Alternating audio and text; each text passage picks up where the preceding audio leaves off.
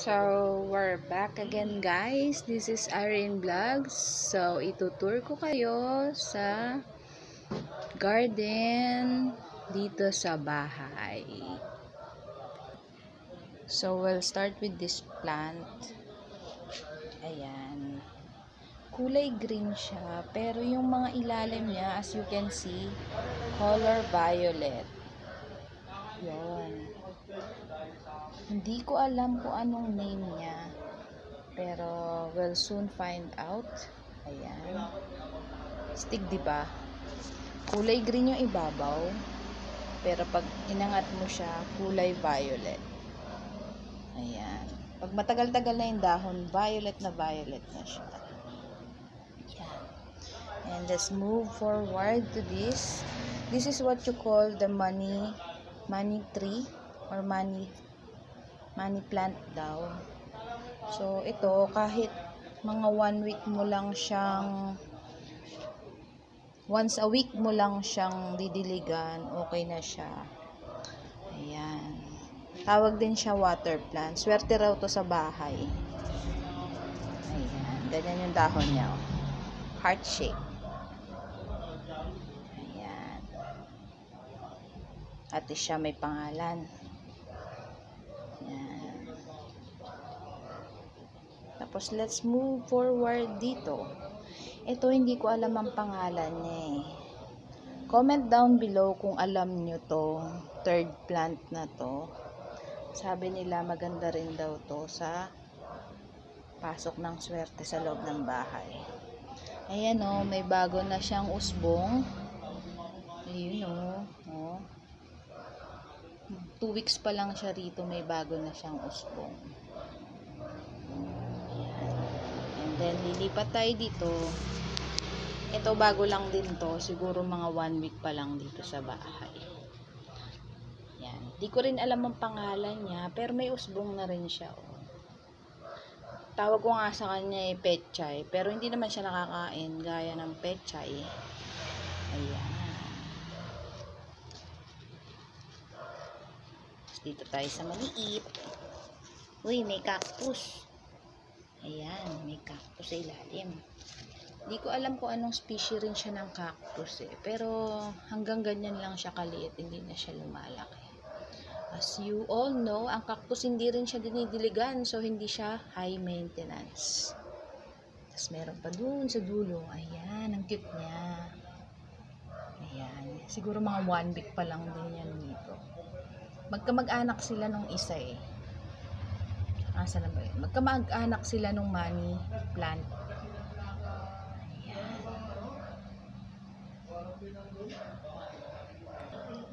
Ito rin, yan. Uso din yan alagaan ngayon. Hindi ko rin alam kung anong pangalan niya, pero para siyang snake plant. Comment down below kung alam nyo kung ano ang pangalan nitong ating 10th specimen. Ayan.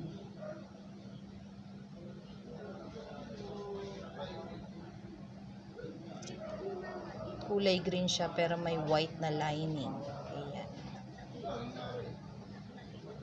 Siyempre, kilala nyo na kung sino to. Ayan. Sa dahon pa lang makikilala nyo na siya kung sino siya. Siyempre, ang famous na katakataka. Ayan. So, sa mga hindi pa nakakaalam, ang katakataka is pag kahit dahon lang siya, nagpo-propagate na siya, dumadami siya.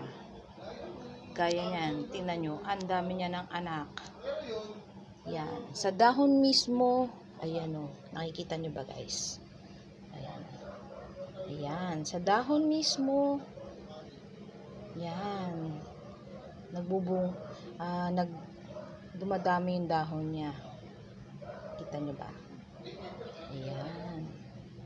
So, dumadami siya. Kahit malaglag lang yung dahon niya, sure, dadami yan. At dito tayo sa isa pa. Parang kamag-anak siya nung isa. Magkamukha lang sila. Ito, Tawag dito is lips daw. I don't know the scientific name, but tinatawag siya ritong lips kasi tingnan nyo naman yung dahon niya. Parang pininturahan, para siyang labi. Kaya lips, kulay pula ang lining niya. Ayan, ito may bago siyang dahon. Kita niyo ba guys? Ayan. Oo, ang ganda ng bago niyang dahon, di ba? Ayan. Tapos ito ang kamag-anak ng isang kulay puti dun sa kabila. Medyo mas makapal lang yung dahon niya. Pero magpipinsan yan. Comment down below kung ano ang pangalan niya. Just comment down below. Ayan. As we all know, ito. Ayan. Medyo lumalaki ito. Pero ito, bonsai type lang siya. Yan yung may parang mahaba pag lumaki siya. At ito, ang alam ko is, pagkakaalam ko, kamag-anak ng San Francisco to eh. Yan yung mga dahon niya. Oh. May kulay dilaw at kulay green. May isa pa rito eh. Yan. Alam ko marami nag-aalaga nito eh, kasi swerte to eh. Ayan. Sinong meron ng ganito? Comment down below. At anong pangalan niya? Ito yung isang species ng snake plant. Ayan, ito yung isang klase ng snake plant. Ayan.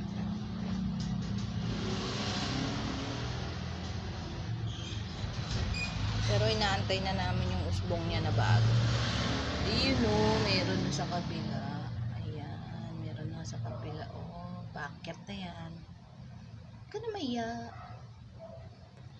Yan, let's proceed. Hindi ko rin alam ang pangalan niya, pero kung sino man na nakakaalam sa inyo, let me know down the comments kung ano ang pangalan nito. Ayan, medyo natuyo siya kasi ginupitan namin. Ayan, may mga usbong na siyang bago. Ano ba naman, wala masyadong araw dito. Ayan. At ito, as you all know, aloe vera yan. Or ang tinatawag nila na sabila. Sabila po. Yan. Main ingredient po yan na nilalagay sa shampoo commonly. Kasi pag nilagay nyo sa shampoo yan, or sa buhok nyo, madulas talaga. So, ang dami niyan dito. Mabilis lang siyang tumubo. Pwede na rin siyang ilipat ng paso.